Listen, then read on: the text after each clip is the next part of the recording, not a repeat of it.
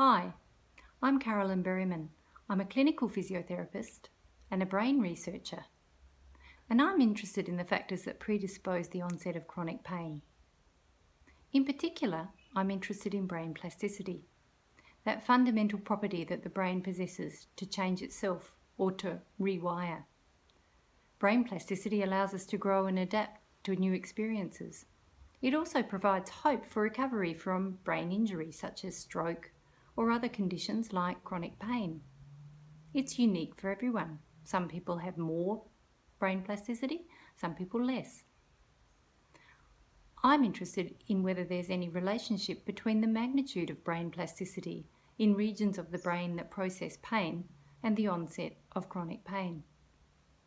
High impact chronic pain affects 5% of the population.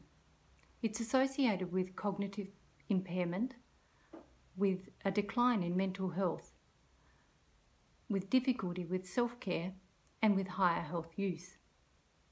There are significant economic and social burdens associated with chronic pain. I hope that my research will identify the contributions of plasticity to the onset of chronic pain, and thus provide a new target for intervention. But I also hope in the long term that it will provide a way of preventing chronic pain.